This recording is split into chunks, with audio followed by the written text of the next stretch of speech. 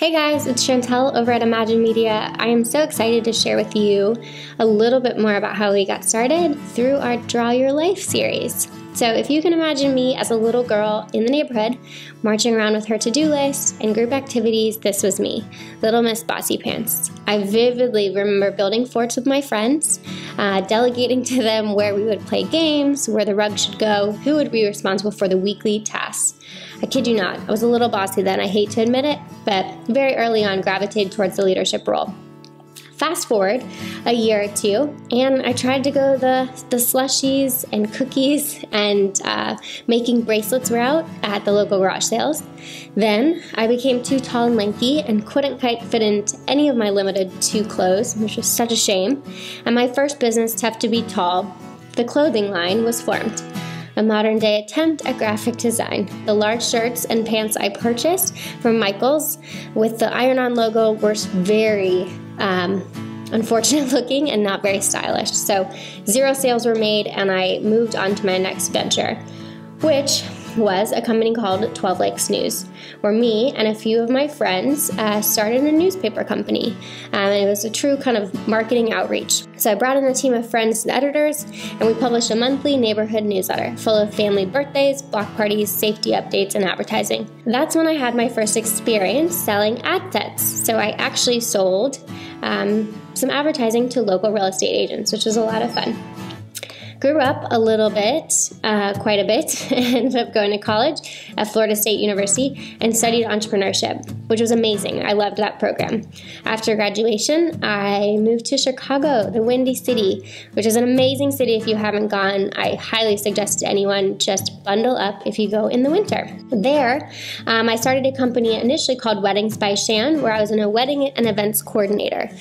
Fast forward a little bit, it then became Peacock and Papaya, and it was my true first jump into entrepreneurship and adulthood. It was really exciting because, ironically enough, at Florida State in the entrepreneurship program, I'd already created a business plan to pursue my wedding planning company when I moved to Chicago. So when I got there, I already knew my niche, what I wanted to do, and who was kind of my competitors. I absolutely loved Chicago, huge deep dish pizza fan. If you meet me and want to grab a lunch, that is certainly a way to my heart.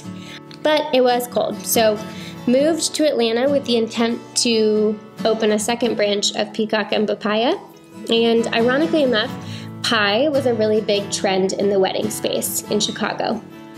So when I moved here, I was craving a piece of pie.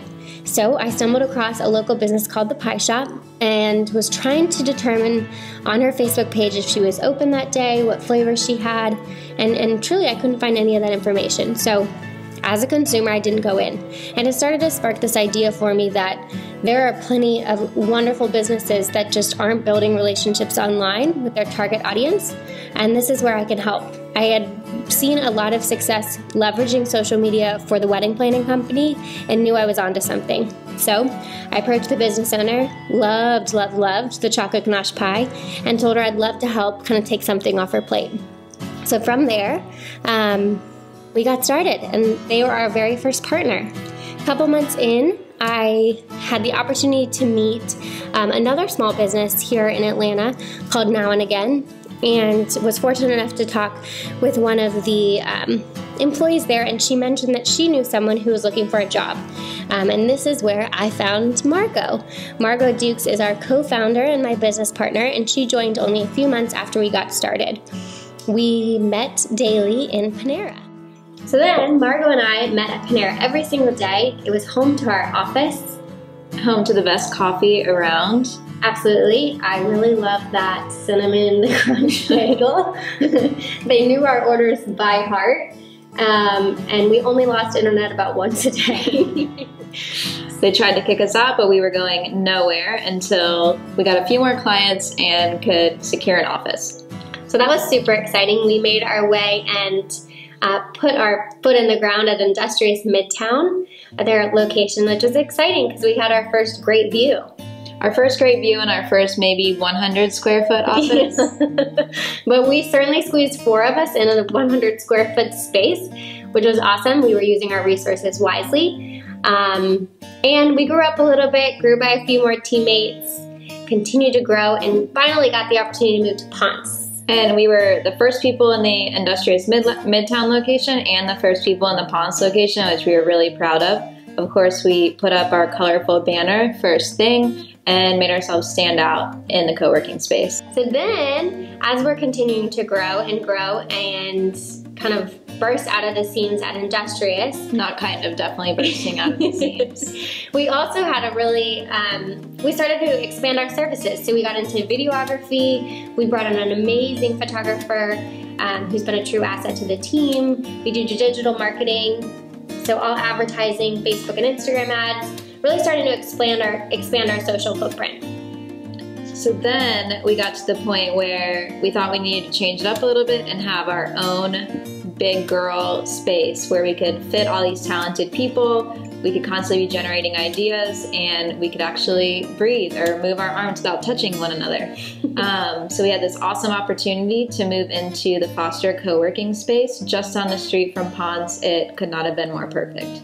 What was really exciting about this opportunity too, we would actually be taking over the entire Foster space, so it would truly be our own place to grow and place to kind of be creative. We actually surprised the team. So one night we stayed super late and unpacked our office in Industrious Ponce and moved everything over to the new space, our own space, and then surprised everyone the next morning, which was very cool. A few of our teammates looked like they'd just gotten a new car. They were so excited. So ever since then, it's been really, really awesome.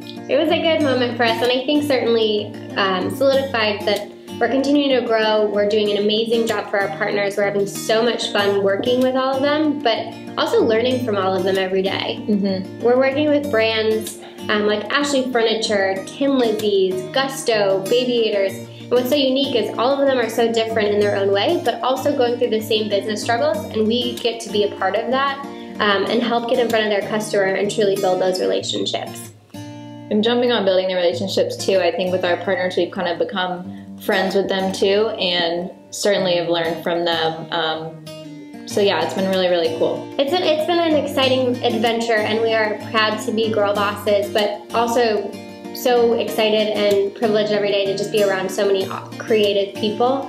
I certainly know we couldn't do this without the rest of the team, and it's all of them that actually make it all work. Definitely. Every new talent brings us further and further on the road to success. So we are definitely thankful for everyone on the team and everything that each team member has brought. Their own unique talents definitely set us apart. So our culture is kick-ass, if you can't tell, because we can't stop talking about it. But also, again, to build on that partner relationship, it's really important to us. If we're not building relationships with those partners in their target market, we're not doing a good job at leveraging social media. So that's kind of a theme in our office of building relationships, not just profiles. It's part of our quarterly goals every quarter. We're really intentional about it because social media, you could do a lot on it, but if you're not strategic and genuine and authentic, you can get lost in the crowd. So we hope you've enjoyed our Draw the Life series. And we're excited to keep thinking big, and we hope you follow along. Yeah, keep following. There are big things to come.